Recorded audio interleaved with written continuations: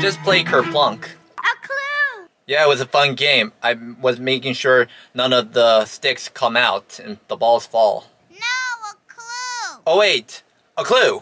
Where is it? Behind you! Look, our clue. And it's Mr. Frumble. From the Busy World of Richard Scary. I've seen him before. He's always chasing his hat. He always loses it. He also drives a pickle car. Hey, you know what we gotta do? Draw Mr. Frumble in our handy dandy Notebook. notebook, right? So, let's draw Mr. Frumble in our notebook. Let's start by drawing a circle for his face. Triangles up here for his ears. Line for his hat.